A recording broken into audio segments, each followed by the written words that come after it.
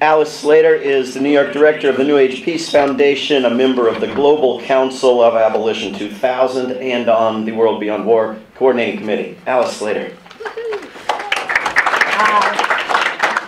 Actually, the end of my speech is how the baloney about the Putin bashing and how we actually got to that. And my beat these days is banning the bomb, banning nuclear weapons, and if we don't have a good relationship with Putin, forget about it. There are 15,000 nukes on the planet. 14,000 are in the U.S. and Russia. All the other countries, there are 9 altogether. I'll go through it. It's England, France, China, India, Pakistan, Israel, and North Korea, the latest new baby on the block. All of them have 1,000. So it's really up to us and Russia to ban the bomb. And there's been a very extraordinary occurrence. Last week I was at the UN every day for a whole week. There's a group meeting that was created by the UN General Assembly that works with majority vote, no super votes, no vetoes, to create a treaty to ban nuclear weapons and prohibit them. Believe it or not, they've never been prohibited. We have a treaty to ban chemical weapons, a treaty to ban biological weapons, we did landmines, we did cluster bombs, which Hillary voted against. And we never ban nuclear weapons because we have this, it's like the arms control equivalent of Obamacare. It's called the Non-Proliferation Treaty. And it was signed in 1970. And 5 nuclear weapon states, US, Russia, England, China, and France, promised to make good faith efforts to give up their nuclear weapons. And the rest of the world promised not to get them. Except India, Pakistan, and Israel, they didn't promise, so they got them. And this Faustian bargain to sweeten the pot and get everybody to say they weren't going to get nuclear weapons, we gave them, and this is the language of the treaty, an inalienable right to peaceful nuclear power. I mean, inalienable right to life, liberty, pursuit of happiness, and peaceful nuclear power. What is that about? And of course, every peaceful reactor is a bomb factory. I mean, that's, North Korea was a member, they got their peaceful nuclear power, and they walked out to make their bomb.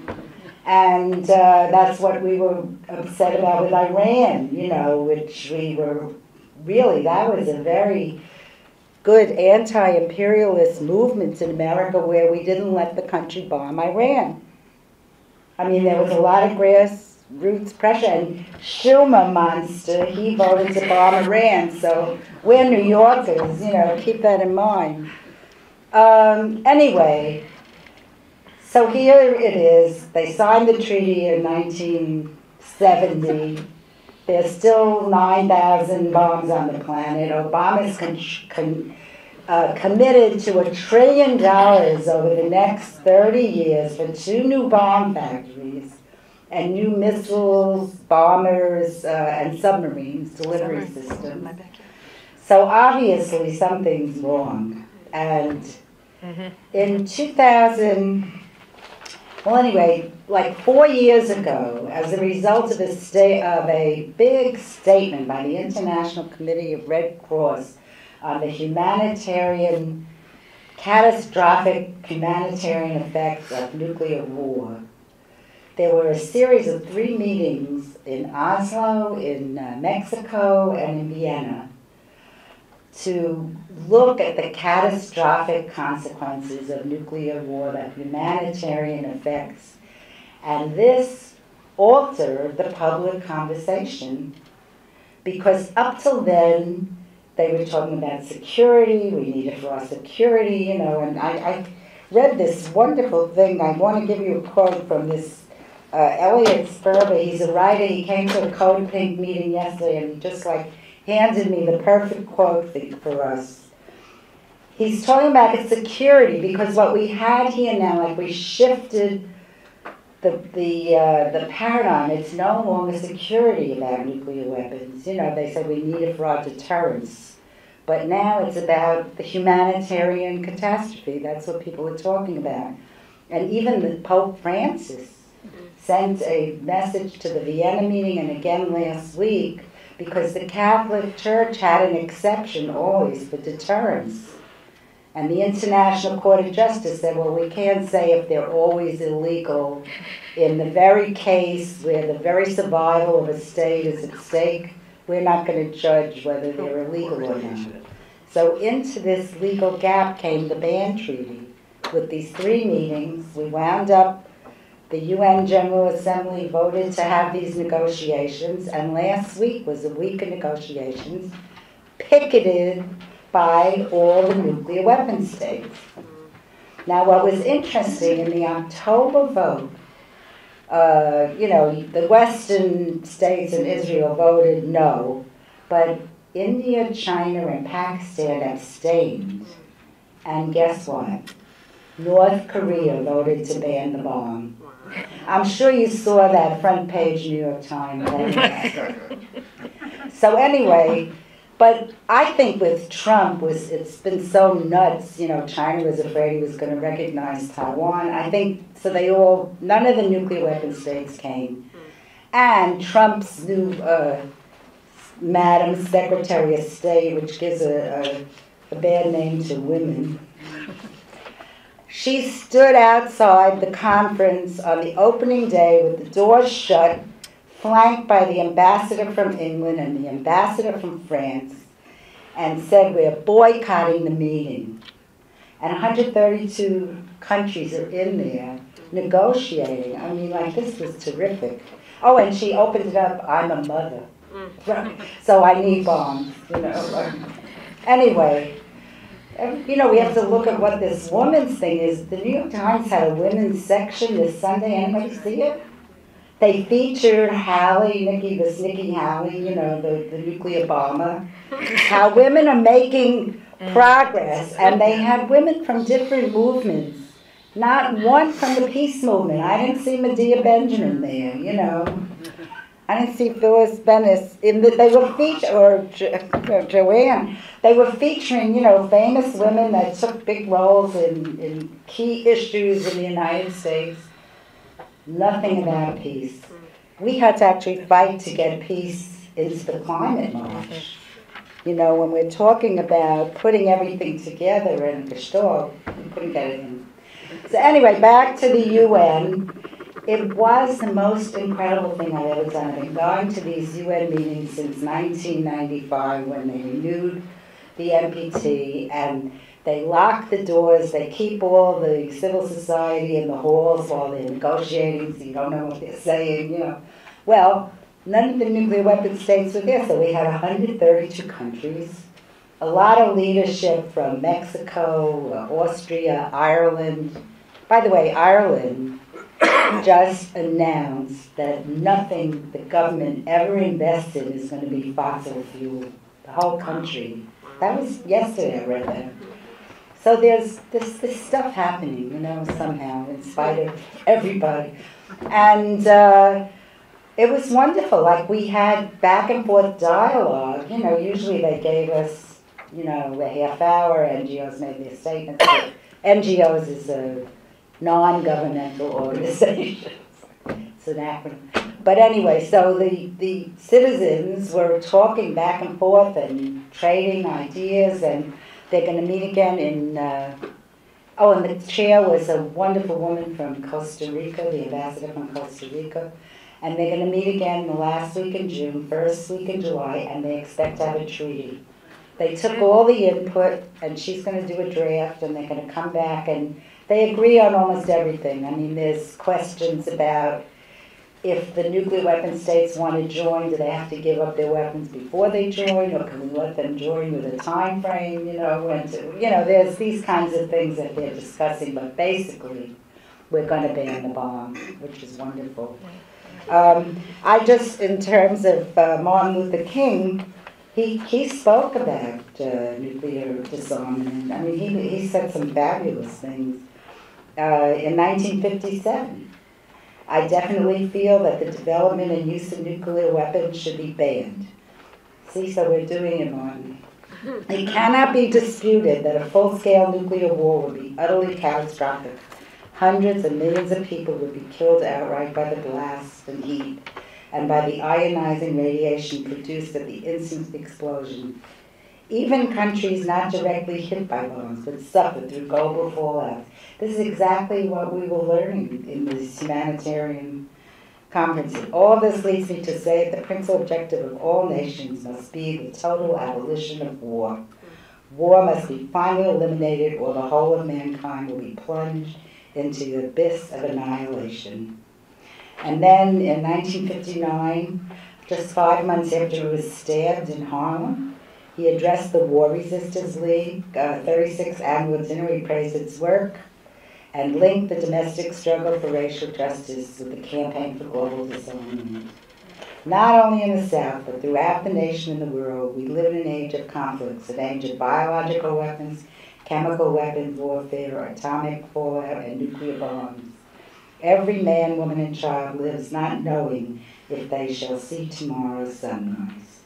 And there were other statements. I mean, he really got it. And in a sense, what we've done now is change this conversation from, we need them for our security, we need them for our deterrence. You know, the fear factor, the security. Did I read the quote to you yet about security that I picked up? Okay.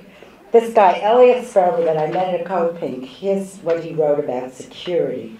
The contradictions intrinsic to the concept of security are reflected in the word security itself, derived from the Latin se cura, or without cure. Security can be understood not only as freedom from care, worries, or tension of being carefree, but also as being careless. And it is only one of several ironies that carelessness, failing to pay sufficient attention to or care for one's surroundings, tends to produce conditions inimical to well-being or safety. So the whole word security is like, we gotta, like, mark it. That it's, and that's what we saw with Iraq and terrorism. I mean, Code Pink, which I love to work with, when they were warning Code Orange, Code Yellow, Code Red, danger, they would say, we're Code Pink. Thank you, Alice Slater. Again, my name's David Swanson. I want to go back to one thing that Amit said when he was first up here, which was that World War I gave us the model for war propaganda. I think lies about war have existed as long as wars have, but the whole package of U.S. war propaganda really was created for World War I. What I talk about in my book, War is a Lie, started there with Woodrow Wilson and his crew and the 4 Minutemen. Raise your hand if you know who the 4 Minutemen were. One person. It took them 4 minutes to change the reels in the movie theaters, and so they would have some jerk get up and talk for 4 minutes about how evil the Germans were and what saints the poor Belgian children were and why we needed war and Jesus wanted you to kill. And the whole demonization and racism and use of religion and the fear-mongering and the glorification of violence and the narrowing of options. I mean, the whole package was there. Another thing that World War I gave us, of course, was the carving up and the British and French and subsequently U.S. colonization of the Middle East, which has just done so much good for the world all these years. Another thing that World War I gave us was the incredible abuses of civil liberties, right? It wasn't just the effective propaganda. If you spoke against the war, you went to prison. Right? And the Espionage Act that President Obama was so fond of using against whistleblowers, the ACLU and the other groups that have worked for civil liberties, although they will not touch opposition to war or military spending or the things that since World War I have taken away those civil liberties. All of this dates back to World War I. I was just reading on the train up here, which I had a couple extra hours on. You gotta love the infrastructure of a nation that spends all of its money on wars. I was reading a book called In the Shadow World by Andrew Feinstein, who looks at this, model weapons profiteer named Basil Zakharov, who apparently, according to various accounts, World War I was sort of triggered by an assassination in the Balkans. The Balkans was sort of kept violent and chaotic from the late 18th century right up to, or 19th century, right up to World War I, because this guy would go and bribe editors and bribe border guards to fire shots and stir up incidents and bribe governments to buy more weapons and sell weapons to both sides. Just, the model of what the U.S. does today. Most wars in the world today have U.S. weapons on both sides, and in some cases more than two sides. This too comes from World War I. Which comes first, the weapons or the wars? Usually has a very clear answer. It is the weapons.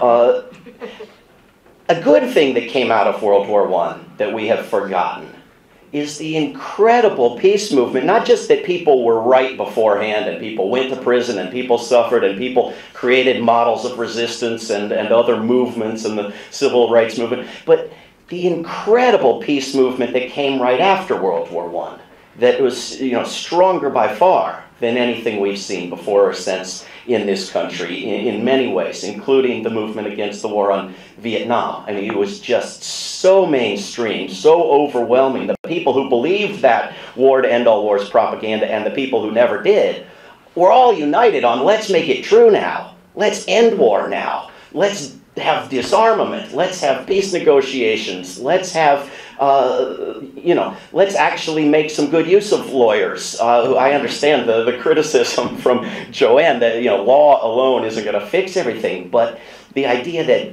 better laws rather than worse laws could do some good. Let's ban war. Let's make it criminal. Because World War I was not criminal. War was treated like the weather, as if it just happens, right up through World War I. And a lawyer from Chicago said, let's change that. If we're going to ban dueling for settling individual disputes, let's ban war for settling group disputes. And let's not just, we didn't just ban aggressive dueling and keep the defensive, humanitarian dueling. Let's ban the whole damn institution, right? And so this was what I wrote about in a book called When the World Outlawed War, because it did. Because in 1928, the world created the Kellogg-Briand Pact, which is still on the books, which bans all war. In fact, it was January 16th, 1929, that the U.S. Senate ratified a treaty still on the books that has made every war since that date criminal. The day before that ratification, Martin Luther King Jr. was born. I was looking at Martin Luther King Jr. dates and comments, and when President Obama was president, the lawyer for the Pentagon was a gentleman named Jeff Johnson, who publicly said that if Dr. Martin Luther King Jr. were alive today, he would support all of the American wars. Actually believed this, apparently. The current Secretary of so-called Defense, James Mattis, back on Martin Luther King holiday this past January, gave a speech that said essentially the U.S. military was there before the Civil Rights Movement, because when Lewis and Clark went to, plot genocide, they allowed a slave that they brought with them to have a vote when they voted on whether to continue across some river. So don't talk to us about civil rights. So on April 1st of this week, I published a press release from the Pentagon announcing that they were creating a Martin Luther King Jr. award for their top recruiter each year. And a lot of people wrote back and said, haha, good April Fool's joke. And a lot of people believed it. And a lot of people will hate me for life now because they believed it. And then, the sense of humor in this country has, gone with everything else. But it's not far enough off to not be believable. Also today, in 1948, the Marshall Plan was created for Europe, to actually rebuild Europe. Because the other thing that World War I gave us, of course, was World War II. And the wise observers at the conclusion of World War I, looking at how it was concluded, said that's going to give you World War II. Some of them predicted it almost to the time that it started. And after World War II, things were done a little differently. It wasn't punish the hell out of the losers. It was, first of all, prosecute war as a crime under the Kellogg-Briand Pact. Do it one-sidedly, just prosecute the losers, yes, but prosecute it. And number two, build up the losing countries. Help them out. Don't push them into the next World War. And the cost of the Marshall Plan, the cost of actually helping people out after destroying their country, minimal compared to what the United States now puts into destroying numerous countries around the globe. Minimal cost. The thing about, I mentioned civil liberties being damaged by World War I, but this is what we've started looking at with this group, World Beyond War, that this website is up here, is the costs not just of a particular war, but of the whole institution of war, which includes the costs to the natural environment. It is the single biggest destroyer of the natural environment. The costs to human rights, biggest violator. The financial drain, right? It would cost something like 3% of the US military budget to end starvation globally, including in Syria and Yemen and the places we hear about. Tiny percentages to end various diseases and lack of clean drinking water, etc. So the top way in which war kills is through the diversion of resources, not through some particular weapon. And so we're working on a number of campaigns that we can talk about. One is getting cities and states and counties and towns to pass resolutions opposing Trump's proposal, which is to take $54 billion out of everything else almost and put it into the military. To take military spending up above 60% and with a supplemental bill up above 65% of discretionary spending, where it hasn't been since Reagan. And it's very important that people say both sides of this, that we stop this nonsense of just opposing the things being cut without telling anybody where the money is going to.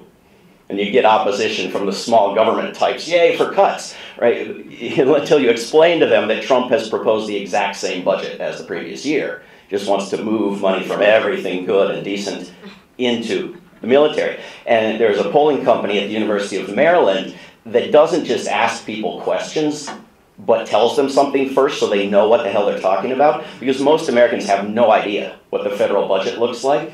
So this polling group shows people the current federal budget and says, how would you change it?